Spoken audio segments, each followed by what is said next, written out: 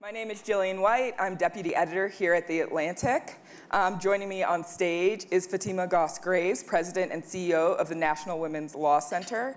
And we are here to talk about not just Me Too, but also the idea of equality and vulnerability and what needs to happen to make women equal citizens, equal partners, and to make sure that they are protected, especially the most vulnerable women. And having this conversation this morning in this room is particularly interesting for me because I sat on this exact stage about 2 years ago, and the question we were asking was, will Me Too fizzle out? Will the ideas that were born of Me Too kind of just dissipate? Will we go back to where we were? Is this kind of a flash in the pan? And 2 years later, it seems like the answer is no. So we are here to investigate kind of what is the next step of this seeming cultural reckoning that the US and places around the world to varying degrees are having. So I guess the first question that I have for you is, what do you think the most significant and kind of life-altering change to come out of the Me Too movement has been? So it's funny that you say you thought people were asking if it was going to fizzle, because 2 weeks after Me Too went viral, I was getting calls from reporters asking if it was over and if it had gone too far, and I thought, oh, 2 weeks.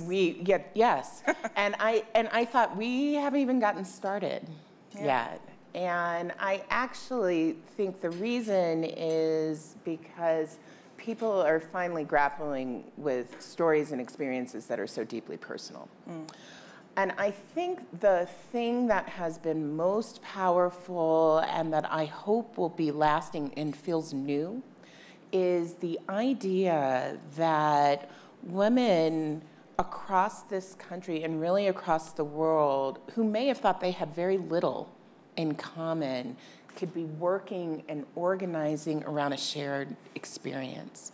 So you have women working in Hollywood understanding that they have things in common with domestic workers and farm workers and restaurant workers, and actually having some shared experience and then lending their power and privilege to those working in those sectors. That is new. We do not see that in this way. And they aren't thinking of themselves as, oh, those people. They are understanding the power of coming together across sector after sector after sector. That is totally new. Yeah, and to what extent, I want to focus on kind of that power that you talked about. I think in the beginning of this, there was a lot of fear and conversation around the idea that Me Too broke largely because a group of fairly well-off, fairly famous white women, and of course the actual phrase and campaign of Me Too started by a black woman, but kind of the break in this virality of the idea broke because you had Gwyneth Paltrow's and people like that saying, yes, I also was victimized, I also have gone through this. And I think there was a lot of fear that a lot of black and brown women, a lot of women from lower socioeconomic classes, a lot of women with less glamorous jobs who go unseen every single day would continue to go unseen. Do you think that that gap has narrowed and that the power of this conversation has been shared enough, adequately, more? Right, well, it's never enough, but you know, Tarana Burke's framework around Me Too is so powerful precisely because you can find yourself in it. And you know, I was one of those people who worried that the narratives would be stuck only in the entertainment industry. You know, and part of that is that, you know, I feel like we know these people, right? You grew up watching them, listening to music, seeing them on TV, and to hear they had an experience that affects you. And I think when Time's Up was created, there was a choice to make. They could have said, you know what, we're gonna focus on the very real harm and challenges that are affecting and plaguing the entertainment industry. And that would have been worthwhile. But instead, they understood the opportunity of linking arms and responded to this really extraordinary letter written by my friend Monica Ramirez that was entitled Dear Sisters. And it was written on behalf of hundreds of thousands of farm worker women who reached out to women in Hollywood and said, dear sisters, we know what you're dealing with. We have had very similar experiences. Yours are happening under the light, ours often in the shadows, each really invisible. Yeah. Nobody's noticing it. And that provided a framework to allow what happened next with both Me Too and the formation of Time's Up to be a cross power, to on purpose ensure that we were finally seeing domestic workers and restaurant workers and having new conversations that were really conversations held only in the shadows. Yeah. And when I think about Black and brown women in particular, one of the narratives that me and others really deeply worried about was that they didn't see themselves in the movement. They didn't see themselves. And so when Surviving R. Kelly came out and was so very much linked to Me Too, I saw the power of again and again through storytelling and through action, lifting up the range of stories, demonstrating what we have in common, but actually basically saying we're done. Time's up, so to speak, with all of it across sectors, across experiences. Bringing up Surviving R. Kelly is especially interesting because I feel like part of the most resonant thing in Surviving R. Kelly and the backlash that followed and the charges that came was the fact that Black women, particularly Black women in Chicago, said, we haven't been quiet about this. Yeah. We have been screaming at the top of our lungs about this for years. My husband is from Chicago and went to one of the middle schools where R. Kelly would roll up and talk to young girls. Yeah. So this was not unknown. Right. I wonder to what extent you think people have gotten the message that part of the frustration of brown women, of women of color, of poor women is that they feel like they have been screaming for so long and asking for help and telling people what is wrong and who the predators are. And it seems to take so much more. There's no question. It is not that people haven't been naming their experiences to everyone before Me Too went viral. Some people had and weren't heard and weren't seen, or we just decided that nothing important needed to happen, right? And when I think about what was happening over the decades with R. Kelly, it was actually all in front of all of our faces, and there was sort of a collective sigh around it. But women have been organizing around the country, in Chicago, in Atlanta, in other cities, in Detroit, around him particularly, and not breaking through. Me Too goes viral. Time's Up enters the Mute R. Kelly campaign, and it transformed the ability to see what was happening in real time. And so what has me so hopeful about this period that we're in is that even long-time conduct that apparently culturally people had determined was not important or was not going to change, or we had just given up, we're not there anymore.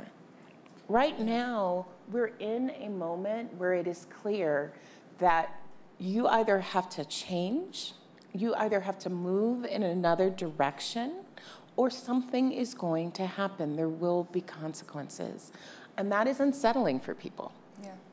Do you think that knowledge has seeped through most industries? I think a lot about my experiences in banking and occasionally talk to friends who are still in it, and it doesn't quite seem like it has pervaded there.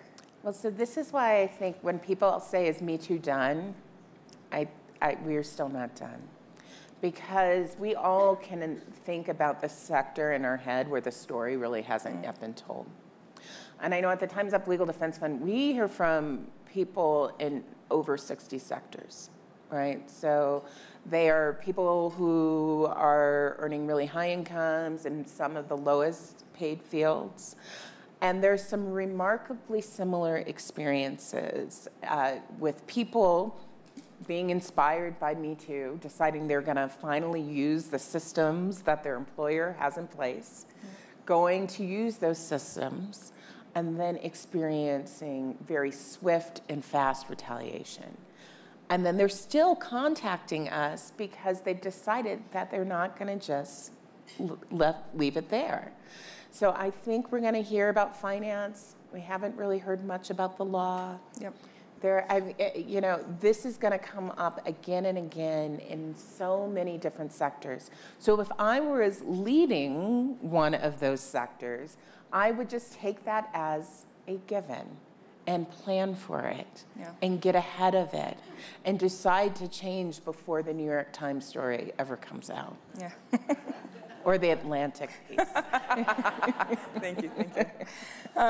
So I want to talk a little bit more about kind of the breadth of the work that you do, because Me Too and kind of response to that is one angle of it.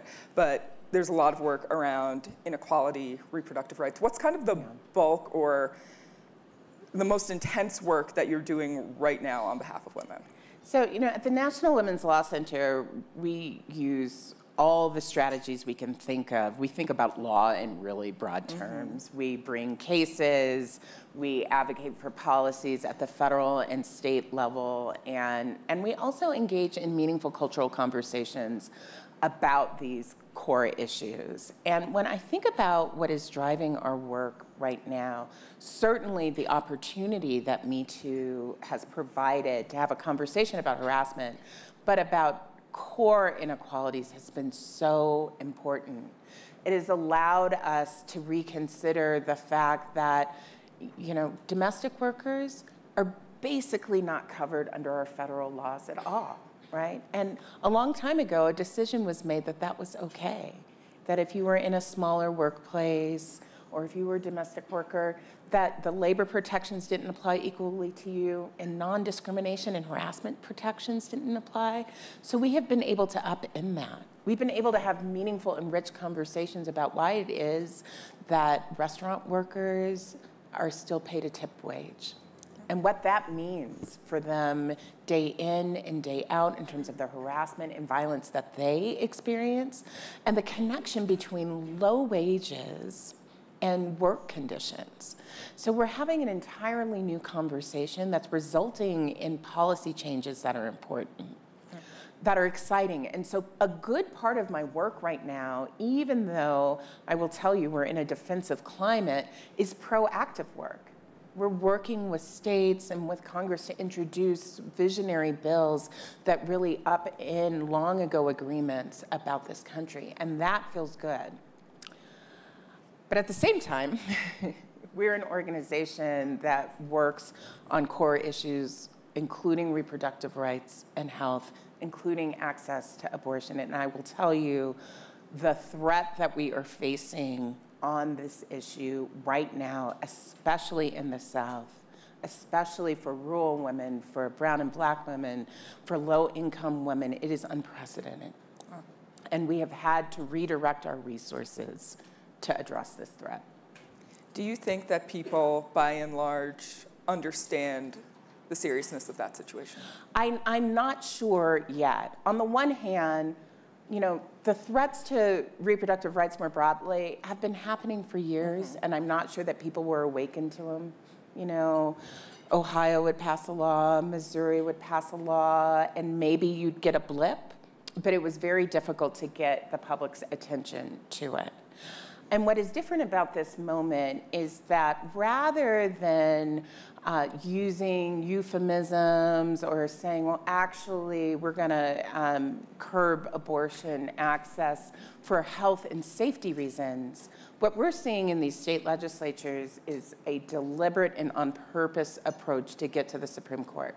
So they're saying, oh, we are banning abortion, criminalizing women and doctors with the hope to get to the Supreme Court, right? That clarity is rare, but actually fairly useful, because now I don't have to be in a debate with someone about, are you really trying to end abortion? No, I'm just trying to shut down all the clinics in a state. But doesn't that that was a harder conversation to have. It is much easier if you say, actually, my goal here is to ban abortion. And so that is what we are facing. And the criminal piece of it, I'm not sure that people truly understand. Just yesterday, a woman in Alabama was indicted. She was shot in the stomach while 5 months pregnant. She was indicted, not the person who shot her, by the way. She was indicted for failing to protect her fetus. So these are manslaughter charges that are being brought against this woman. And I will tell you, the language that policymakers in Alabama are using about it are clearly designed to paint women as effectively carriers, right? Not as full humans. Yeah. So the threat that is before us and urgent and pressing cannot be underestimated. And you know, we, and when I say we, I mean the collective we, our country, allowed abortion to be so shamed and stigmatized, even though 1 in 3 women have one, right? So you have this healthcare procedure that is so shamed and stigmatized, people don't even know how to defend it. So we are in one of those crisis movement moments. It actually feels really resonant to me from when Me Too went viral, when you know there's this thing you've been working on that you can't figure out how to get people to care about, and now it's right before us. Yeah. It's time to act. And I want to talk about, I think in conversations that I've had, it has been hard for people to wrap their minds around at once what seems to be this push forward of women kind of taking control of their power at work, legal power, legal rights, and pushing ahead on Me Too, kind of really calling people to account and seeing finally action on that. So women really coming into their power in a sense. And then on the other hand, we have a situation like the one you just described, and you were describing kind of this moment for women's reproductive health as dire and as a really big and scary and vulnerable time for women. And I think people on occasion have a difficult time, sometimes I do, holding both of these things in their minds at once as the same exact thing happening in 2019. How do you explain that? That's right. Well, I actually don't think it's an accident that these two things are happening at the same time. Yeah. I actually think it is deeply connected. You know, Michelle Alexander has that beautiful op-ed where she talked about which one is the backlash, right? Mm. And, you know, we had been in this framework where we were talking about the backlash to our issues. And she said, oh, no, we're making dramatic progress. So you expect that anytime you're making dramatic progress.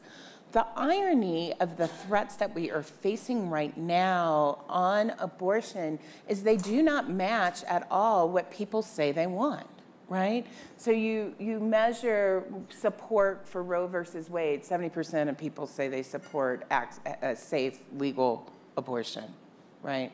So, okay, well, if 70% of people want something, you would not expect legislatures to then go ahead and ban something. There's a disconnect. And that in there is a political crisis. And it's a crisis made both of stigmatizing abortion in particular, but also of what you have seen over the decades around voting rights and things like gerrymandering, right? And you have ended up with over 20 legislatures that are of one party and understand that they can pass these laws and really believe that there won't be political consequences, right? So it is not actually a democratic act to pass these laws at all, right? 70% of people are supporting them. And so in Georgia, the vast majority of people are kind of like, what are you doing? We don't want this, and it still happened. And so the question in front is, are there political consequences when that happens? And the question in front of us for our courts, and it's really a question of democracy, is this is a question of the rule of law, is whether or not decades of precedent that again and again and again have reaffirmed the right to safe and legal abortion, whether or not just having one change on the Supreme Court makes that all go away. And that's not been the nature of our democracy thus far. So that is what's going to be tested. Yeah. I want to talk a little bit more about that idea of voters kind of not actually being on board with some of the policies that are passed, even though they might seemingly vote for somebody who supports that. A few nights ago, I've been here too long, so I can't remember how many nights exactly, Chris Christie sat on this stage and essentially said that he thought it was a problem that voters felt that a candidate needed to 100% match their values and their ideals, and he called out, for instance, being pro-choice as one of those things, saying that just because somebody doesn't 100% match your values, such as being pro-choice versus pro-life, does not mean that you should not vote for them. So I'm wondering how you would respond to kind of essentially what is a push from a former politician to have people do exactly what you just described. Right, well, we're seeing the consequences of that. Right, people believe that they're voting for someone. And we're also seeing the consequences, again, of the stigmatizing of abortion for so long, where somehow it has, and its narrative has been disconnected of what it means to actually truly be equal and to be in this country and live with dignity, right? And that has been a mistake, right? It has allowed people to sort of say, I support equality, and I also will allow this woman to be arrested and indicted for manslaughter when someone else shoots her, right? So you cannot have it both ways, and we have a narrative challenge here. We have allowed there to be a disconnect here. So I think people have to make a choice. We are deeply under threat on this issue. For a long time, people said, I support Roe versus Wade, and I don't actually really believe the talk that people would try to take it away. We would measure this, and you would ask people, do you believe that Roe versus Wade is under threat? And they'd say no. And I understand why they'd say no, right? Because every time the Supreme Court had the opportunity, whether it was 25 years ago or 30 years ago in the Casey decision, where it said, no, Roe versus Wade is still law of the land, or just 3 years ago, where it was reaffirmed.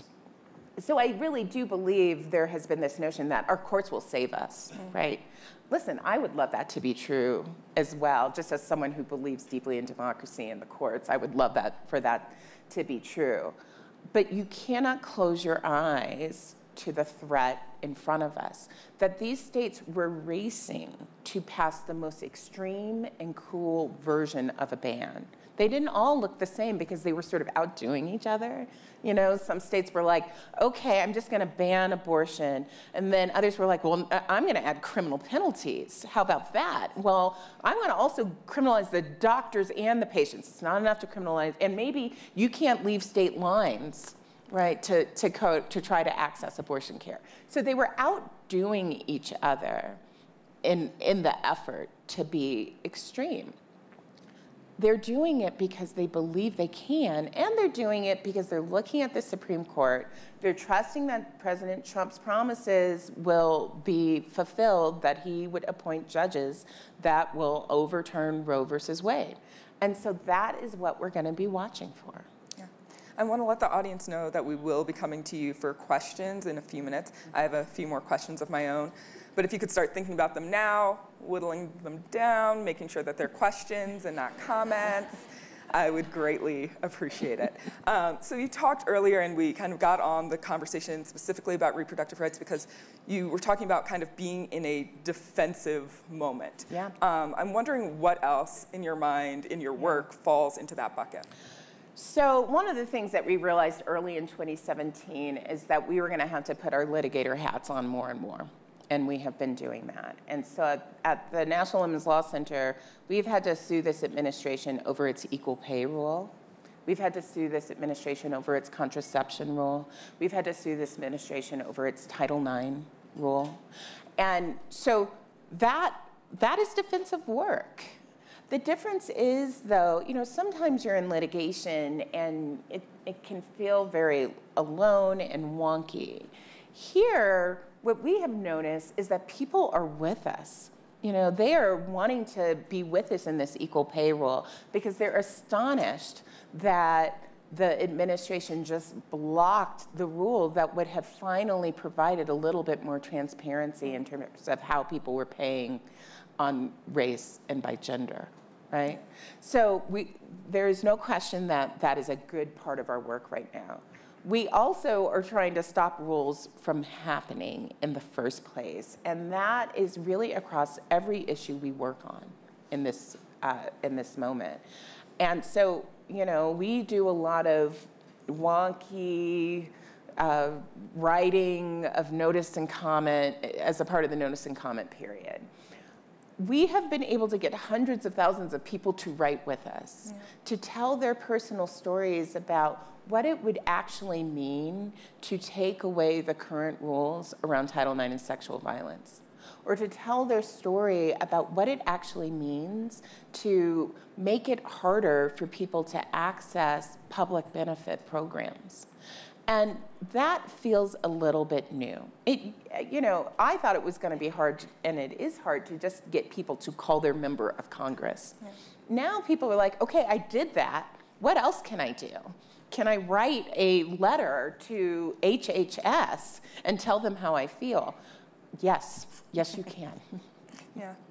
So I'm wondering, we talked a lot about kind of the legal apparatus, and I think going briefly back to the idea of Me Too, one of the frustrations I had in reporting out Me Too was how difficult it was to create change within companies and within the structure of companies. And to some extent, I still feel frustrated about that. And I think one of the things that Me Too brought up was the idea that even for women who have HR, who in theory have those rights, that HR isn't necessarily there to protect you as an individual in this circumstance. They're there to protect the company. So I'm wondering what advice you have for companies who maybe have not, you know, come to the forefront, have not been in the limelight yet, or industries. How should these institutions be thinking about restructuring to create better protection? Yeah. So I will tell you that more companies than I have seen in ever before are actually looking at this issue in a way that is serious. They are understanding that it is not enough to do nothing, which is progress. It is progress. Listen, HR does work for the company. And so individuals who assume otherwise are going to be disappointed. And one of the things that I think is hugely important for any organization that wants to really make change is, yes, you have to treat people well when they're actually going through the complaint process. Actually, if you treat people well as they're going through the complaint process, you are less likely to have a lawsuit, right? That has been documented, that people value, how, even if you don't find in their favor, how they are treated going through this process. But the most important thing that leaders can and should be doing right now is signaling to their organization their commitment for change. And it has to only come from the leader. So if you have a leader who's like, I kind of don't want to deal with this, you're going to have a problem because people aren't going to take it seriously. The message that you expect your organization to be different can only come from that leader. The other thing that I would invest in, if you have one area to invest in beyond a strong HR, is around your managers.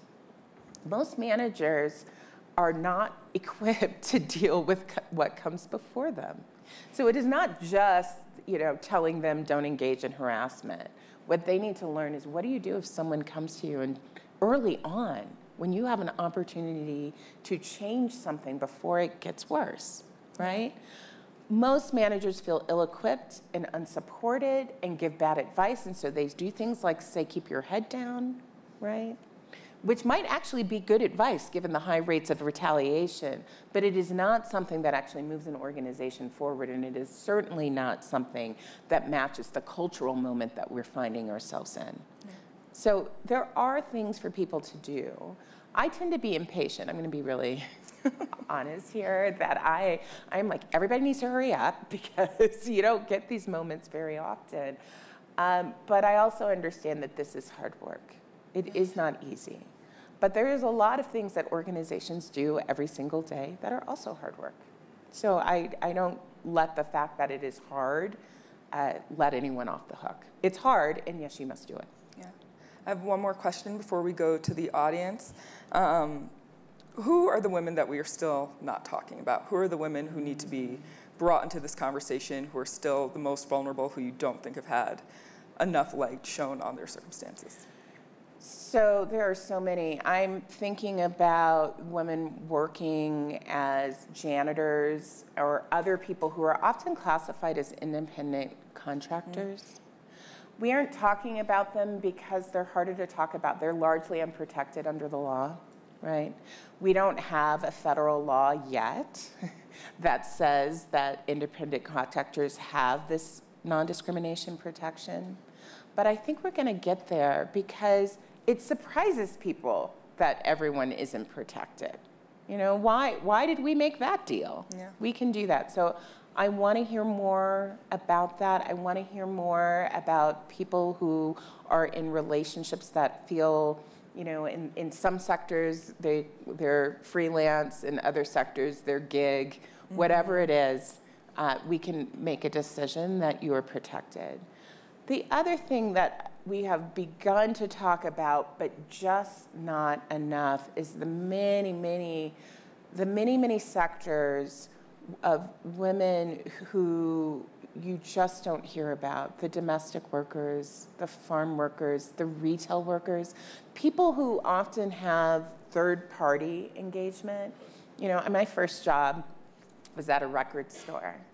And I remember the harassment that I faced every time I went to work from my coworkers, but it was never as bad as the harassment I faced from my customers. Yeah. And then you're in a no-win situation, right? You are this young person expected to stand up to someone who's coming at you when you're also trying to sell them an object. It is mind-boggling. So, you know, retail workers and restaurant workers and other people who have third-party facing. And what's ironic is as people go through, you hear the same thing from people who are adults working in sales, people who are working as lawyers, and other places where their whole job is servicing customers, right? So the solutions are not necessarily simple, but they're not impossible, and we need to have more of those conversations too. Yeah. Let's go to the audience for any questions. I see one right there. Thank you. It seems to me that there is at least one man who is still relatively invulnerable to charges of sexual assault and harassment, and that is the president. And I wonder what you think women are supposed to make of the fact that so many women now have alleged abuse and harassment against this man in this position of impossible power, and yet it seems like it is not cutting through or at least having any impact. Well, so I am one of the people, I don't think you have Me Too go viral necessarily if you don't have the Access Hollywood tape. I mean, there were building blocks along the way where people saw accounts and saw nothing important happen and were frustrated. And so one of the legacies, I think, of Donald Trump is going to be launching organized movements that name problems that aren't new. Harassment and violence didn't begin with Donald Trump, right? That is not a thing. But it is frustrating to see someone not held to account. You know, the most recent allegation and the level of detail for which it was given deserves serious attention. And we run a real risk if we sort of decide, well, he's not going to care, and well, no one's going to hold him accountable. There are other ways to continue to hold people accountable. Yeah. Every time you tell that story, that is a part of an accountability moment. What they would really like is for all of the stories to go away and for it to be so hard for the individuals who are coming forward that they won't tell. So that is one way. The second is many of these people are playing a very long game. They're telling their story. They're telling their story again. They'll be telling their story after the election. I think that's going to be I think that's going to matter. But I don't disagree that part of what you are seeing with people finally being willing to confront the power that they're exposed to in their individual space is the deep disappointment in our political leadership's inability to confront that power. Yeah. Do you worry at all about people feeling deflated in a world where in 2020, we're in a second term after all of these allegations, these most recent allegations, and kind of, even as the conversation has been happening, at kind of the height of this conversation of this woman telling her story, the one response was something to the tune of, she's not my type, and moving on. So here's, we worked deeply on this Kavanaugh nomination, and during that moment when Dr. Christine Blasey Ford came forward, there was this extraordinarily rich public conversation that was almost a teach-in about the nature of sexual harassment and violence. It both taught this country about the myths, and in real time you saw survivors responding, right? So you had Donald Trump out there saying, and why, she never really told anyone, and why didn't she report it if it actually happened? I don't know if I believe her. And immediately a hashtag goes viral organically with people saying why I didn't report and telling stories. So when I saw him resort to, again, pulling up old tropes around rape, that like, if you're not sexy, you don't get raped, that's not a new idea, that's a long time trope. I'm also seeing people respond to it. And so in some ways, his willingness to dive into those really gross tropes provides an opportunity for our movement to come back and counter them in ways that are stronger and deeper. These are all ideas that lie under the surface. They're all ideas that make it harder to actually believe people, and they're all ideas that have meant that both in our legal system and in our policies, we have not done right by survivors over the decades. It did not begin and end with him, but it is an opportunity each time he disrespects survivors for us to have a cultural public teach-in in this country. I think there was a question right here.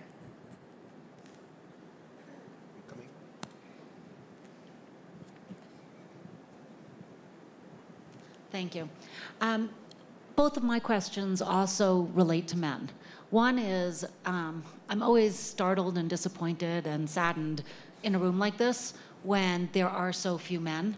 And so part A of the question is, what is it that can be done in the movement? Because the way I see it, this affects men so greatly in so many ways, yet it gets less attention.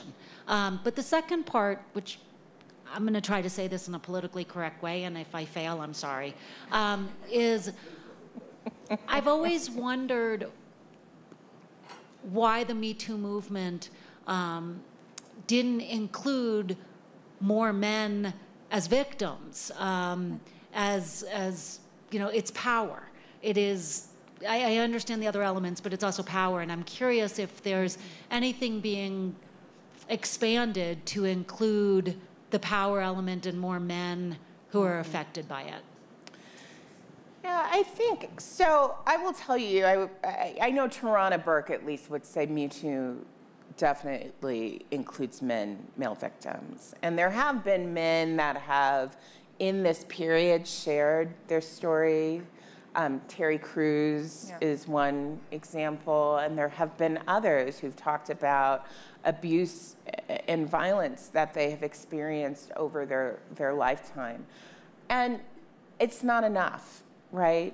Men are far more likely to be victims of sexual violence than they are to engage in sexual violence. But we have had a very narrow conversation around men.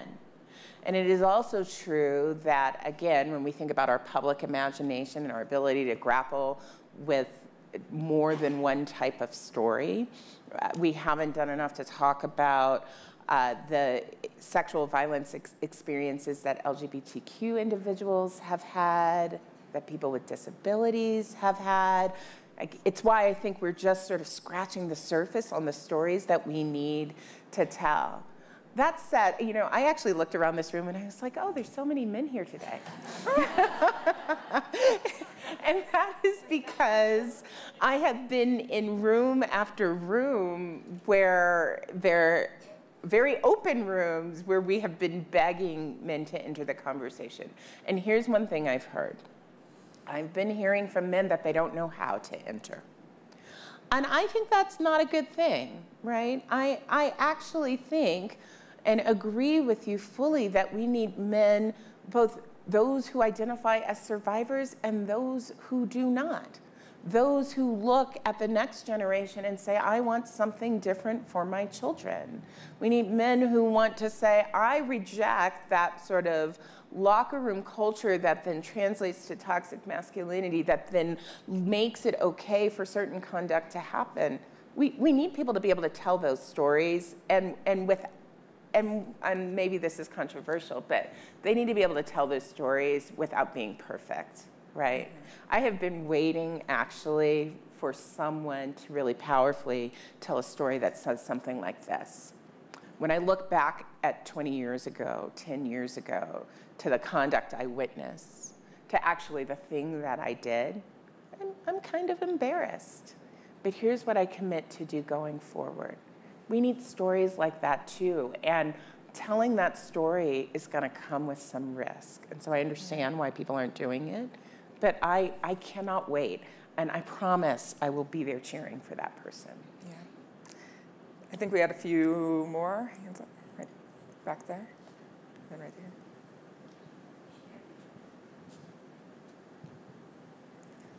Thank you very much. I'm also thinking about the missing and murdered Indian women and victims of the incel movement, involuntary celibate, and how much bigger this whole thing is than harassment, and what's being done upstream about our culture of women as property. You know, I know a lot of men don't behave this way, and also a lot of women view themselves as property, but what are we doing about the cultural aspects of this phenomenon? You know, I don't disagree with you on the cultural piece. And there's lots of different ways to move and make and shape culture.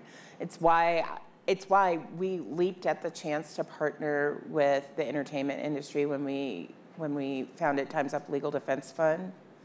But it is also the case that there are a lot of cultural makers, community cultural makers, people who are reaching different audiences. And so I see our job, again, around culture is continuing to work with influencers and leaders to disrupt these long-standing ideas that we should just accept and tolerate practices. And also to make sure people are seen and heard and understood. Native women, I mean, that's another example. Very, very rarely are those stories told. Or when we think about the rise in your-face misogyny, that sort of out loud incel, but even bigger than that. Those were not new ideas, but they were so kept underground that people did, when they thought about hate crimes, they would never have thought and connected what happens with women as hate crimes. And now we're making those connections that things like misogyny and white supremacy, that they don't exist in isolation, that they actually are dependent upon each other, and naming that is part of the cultural shaping too. Yeah. I think we had one right back there.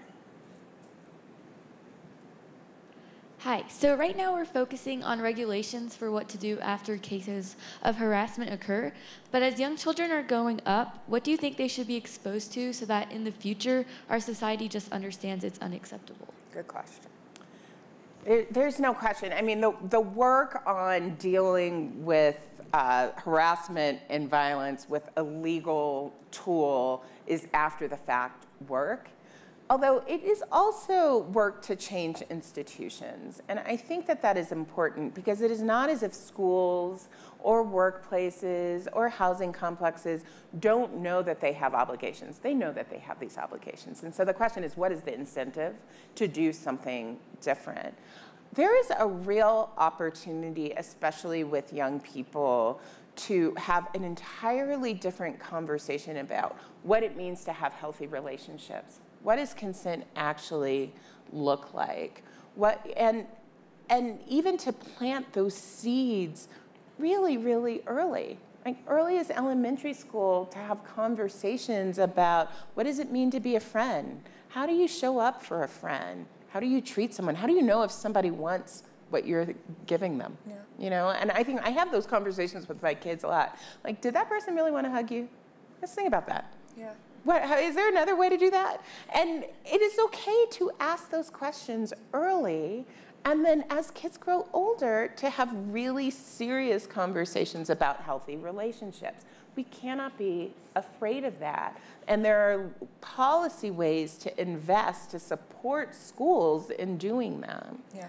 You know, I've seen two things recently, one anecdotal, one an actual practice, where one was pre-kindergarten maybe, and there was a wheel where you could choose how to greet each other. Yeah. It was like you can high five, you can choose that you want to hug, you can choose all of these different things. And it gave just more of an idea that there is more than one way to interact with somebody, and you actually do get to choose how people enter your space.